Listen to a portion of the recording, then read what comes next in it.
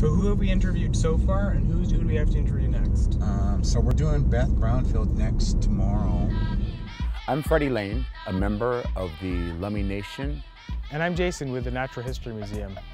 We're collaborating on a new traveling exhibit called Kwel Hoy, We Draw the Line, that uplifts Indigenous leadership in movements to protect land, water, and our collective future.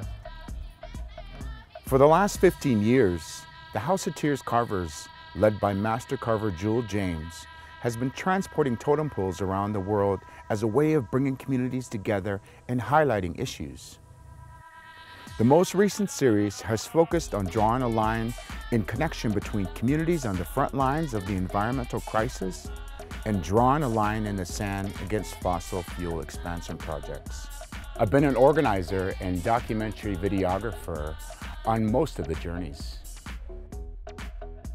On our end, we started the Natural History Museum by teaming up with 150 of the world's top scientists to urge museums to cut ties to fossil fuel producers. In the last 2 years, 8 museums have stepped up to the plate, and oil mogul David Koch, a top funder of climate denial, left the board of New York's American Museum of Natural History. Museums see more visitors annually than sporting events and theme parks combined. They are one of the most trusted sources of information in society. They shape and normalize perspectives on nature and culture. Historically, they have also had a problematic relationship with Indigenous people from around the world. If museums are to be relevant today, they need to be telling the story of what's happening. The climate and environmental crisis we face didn't just happen.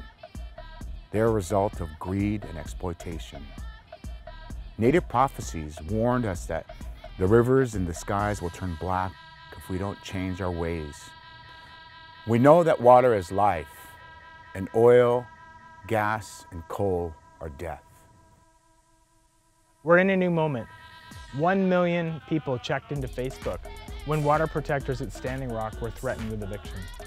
That is a story that people are interested in and needs to be told. Through doing this work with museums, we found that there are a lot of directors and curators that are sympathetic and want to engage these issues in their museums. Despite the fact that entire nations have been built atop the idea that the objects contained within museums represent dead cultures, there's a spirit that lives on in them that will never be extinguished. And this is what Kwel Hoy, We Draw the Line, is all about.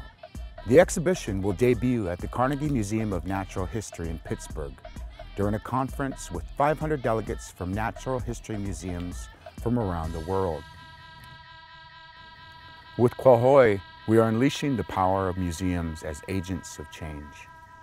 Our goal and our hope is that rather than gathering dust inside the museums, the pole will gather the power of Mother Earth's red line into the museum, linking it in a chain of solidarity with those who are struggling to protect the living universe for future generations.